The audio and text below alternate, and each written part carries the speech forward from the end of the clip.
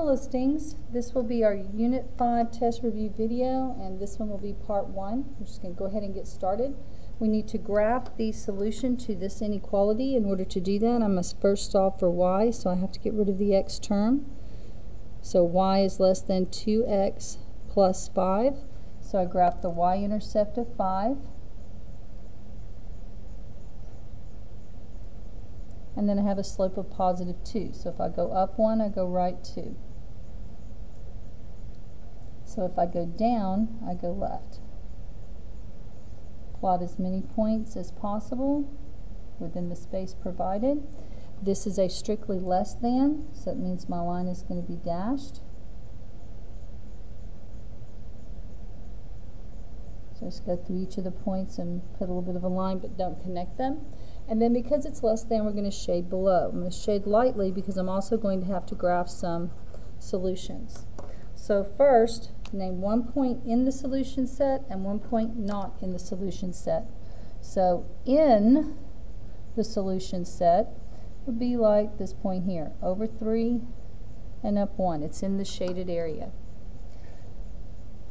This point here is not a solution. Because it is strictly less than, we do not have anything on the line being part of the solution. So this point here, negative 1, 3, is not a solution.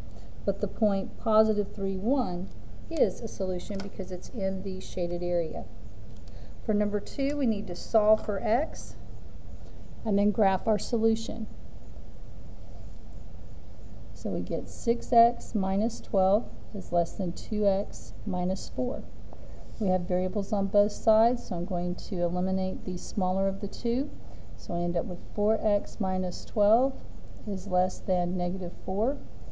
Add 12 to both sides, so we get 4x is less than 8. Divide by 4.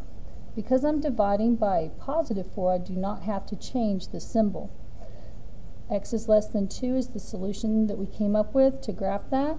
We put an open circle at 2 because this is strictly less than, and we then shade to the left because towards the left is where the smaller numbers are. For number 3, we have two graphs here. We have to write an equation for each that is in standard form. So first we need the slope and the intercept.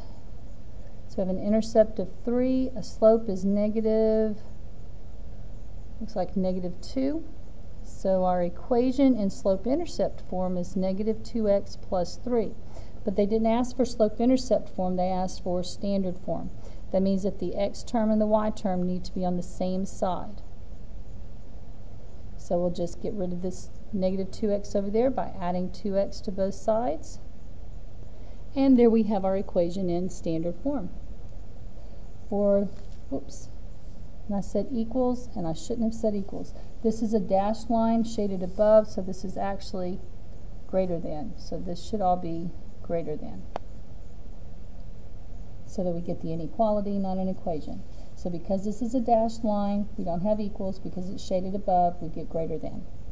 For the second example, the slope is also negative 2, and the intercept is 3. This time we have a solid line and we are shaded below, so our inequality symbol is less than or equal to. And we're still going to have a negative 2x plus 3. We still need to put it into standard form, so we're just going to add 2x to both sides. And again, because we haven't multiplied or divided, the symbol stays the same. For number 4, Erin has purchased a plastic cooler and some cold beverages for a trip to the beach. She knows the cooler costs $8, but there are several different options and sizes and costs of drinks from which to choose. The maximum price of any drink is $1.25. Write the inequality that could be used to determine C, the cost of purchasing the cooler and purchasing the cooler and in drinks. So, C is a maximum, so it is going to be less than or equal to $1.25 per drink plus the $8. The total cost should be either equal to this, because the maximum cost for a drink was $1.25, or it's going to be smaller than that because the cost of a drink would have been less than that. For number 5, this will be the last one for this part of the review. It says, for what value of b does the graph represent the solution y is less than 1/4 x plus b? Well, b is our y-intercept, so in this case, b would be 2. So that concludes part 1 of the test review video.